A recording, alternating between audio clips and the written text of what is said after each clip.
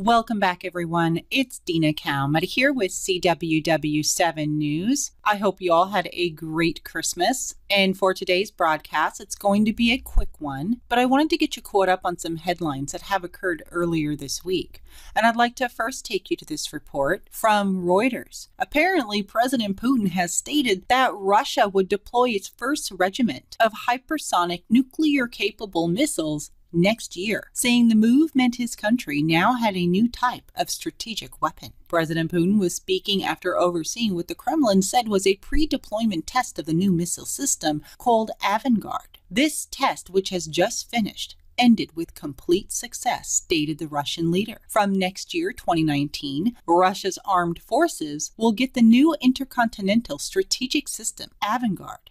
It's a big moment in the life of armed forces and in the life of the country. Russia has obtained a new type of strategic weapon. Russia has said the new missile system, one of the several new weapons Putin announced in March, is highly maneuverable, allowing it to easily evade missile defense systems. President Putin remotely observed the test from a Russian Defense Ministry building in Moscow. The Kremlin described the test in a statement, saying that an Avangard missile launched from a location in southwest Russia has successfully hit and destroyed a target in the Russian Far East. Finally, it reports that President Putin announced an array of new weapons in March, saying they could hit almost any point in the world and evade a U.S.-built missile shield. Meanwhile, The Sun is reporting that Russia has begun testing an unstoppable underwater drone that experts fear could trigger a 300-foot radioactive tsunami with a massive nuclear blast into the sea. The unnamed Poseidon submarine, designed to wipe out enemy naval bases, is dubbed the City Buster because it is said to be able to sneak close to shore and unleash Armageddon. The prototype Doomsday craft took to the waves for the first time on Christmas Day to begin undersea trial. The drone is said to be powered by a miniaturized nuclear reactor, which has been fitted to the rear for ocean tests. However, development is at an early stage, and the craft is being carried by one of Russia's Navy's nuclear submarines as part of an experimental design work rather than full-fledged sea trials at this stage. President Putin revealed the existence of the state-of-the-art new weapon earlier this year.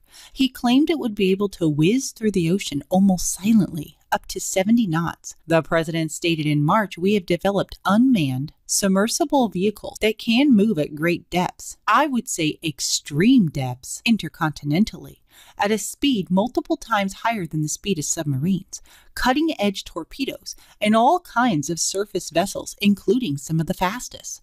It is really fantastic. They are quiet, highly maneuverable, and have hardly any vulnerabilities for the enemy to exploit. There is simply nothing in the world capable of withstanding them." It goes on further to report that the drones will be armed with conventional weapons and a 2-megaton nuclear warhead with the primary purpose of destroying naval bases. However, analysts at the Pentagon, which uses the name Canyon for the drones, are said to believe they will carry tens of megatons of explosive power. Experts have said that this kind of a blast underwater could be enough to trigger a tsunami as powerful as the one that killed 20,000 people in Japan and knocked out the Fukushima power plant in 2011. Rex Richardson, a physicist, stated that a well-placed nuclear weapon of yield in the range 20 MT to 50 MT near a sea coast could certainly couple enough energy to equal the 2011 tsunami, perhaps much more. Some reports claim the resulting wave could reach 300 feet, swamping entire cities. And there are fears it could blow ocean sediment into the air, generating a deadly radioactive dust cloud.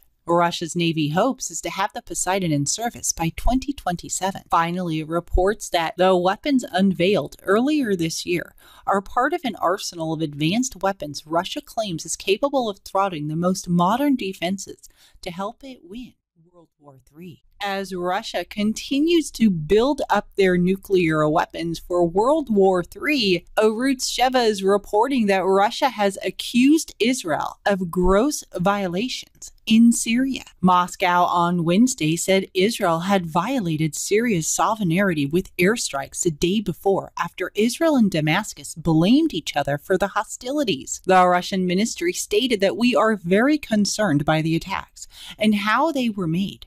This is a gross violation of the sovereignty of Syria. Moscow's defense ministry earlier said Israeli strikes had endangered 2 passenger planes.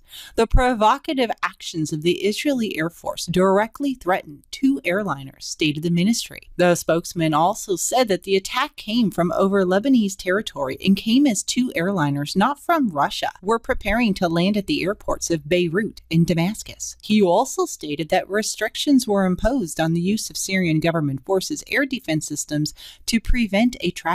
One of the planes was redirected to a Russian airbase within Syria. The Russian Defense Ministry said 3 Syrian military personnel were injured in a strike that saw Israeli warplanes drop 16 bombs. The targets of the Israeli airstrikes were several Hezbollah leaders, according to a report by Newsweek. The airstrike was conducted minutes after the leaders boarded a plane bound for Iran. Several Iranian ammunition supply points were also a target of the bombing. The supply points contained valuable GPS-guided ammunition from 2017, some of the best available to the Iranian army and Hezbollah. On the other hand, Prime Minister Benjamin Netanyahu on Wednesday doubled down on Israel's policy of attacking Iranian-linked targets in Syria.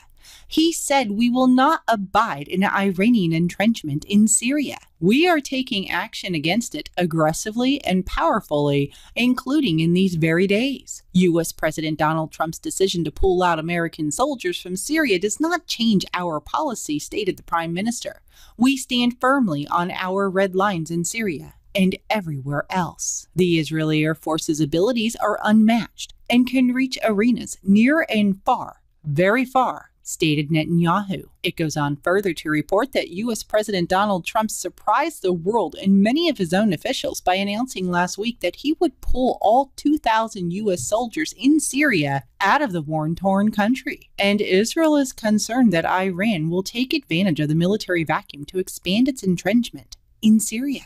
It goes on finally to report also on Wednesday, Russia's foreign ministry said that Moscow expects the Syrian government to take over the areas where the U.S. troops are currently deployed following their withdrawal. And Turkey has said it is working with the U.S. to coordinate the withdrawal of American forces, but remains determined to clear U.S. allied Kurdish fighters from northeastern Syria and has been dispatching tanks and other military units to the border area. From these headlines alone, we can see the making of Bible prophecy. Specifically, Isaiah 17:1 concerning Damascus becoming a ruinous heap, Ezekiel 38 in regards to Russia, Iran, and Turkey, as well as many other nations that will eventually try to attack and invade Israel, which they will fail miserably. And then we see the United States pulling out of Syria is more evidence of the prophecies in Ezekiel 38:39 in regards to only God standing up and protecting Israel supernaturally against these nations that will try to invade her. And then, of course, we have wars and rumors of wars in Matthew 24, Mark 13, as well as Luke 21. So definitely some very interesting headlines this week. And I just wanted to bring you guys just a quick picture of what was happening this week. Please do leave your comments in the comments section. Tell me what your thoughts are about what's happening right now. Also, come and visit us on Facebook, where we have these stories and many more, as well as our website at www.cww7news.org. All right, everyone. Thank you for watching. Have a great weekend, and I'll see you on Monday. God bless.